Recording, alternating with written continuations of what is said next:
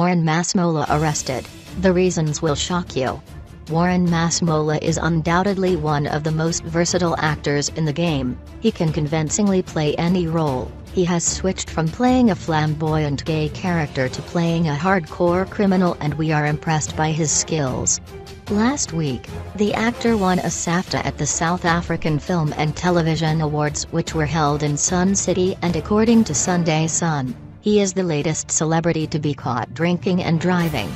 The paper alleges that the actor was nabbed for driving under the influence of alcohol in Free State.